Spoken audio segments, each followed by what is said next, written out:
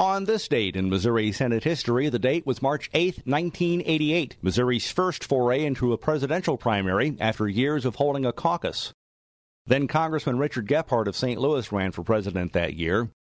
Missouri would return to taking part in the caucus system in 1992 and 96. In 2000, Missouri was back in the primary business thanks in part to another one-time Missourian in the hunt for 1600 Pennsylvania Avenue, former U.S. Senator Bill Bradley. By 2004, the preference primary was held in February. In 2014, Senate Bill 892 made a change to Missouri's presidential primary once again, moving the date from February to the second Tuesday after the first Monday in March. March 8, 1988, the date marking Missouri's first presidential preference primary on this date in Missouri Senate history.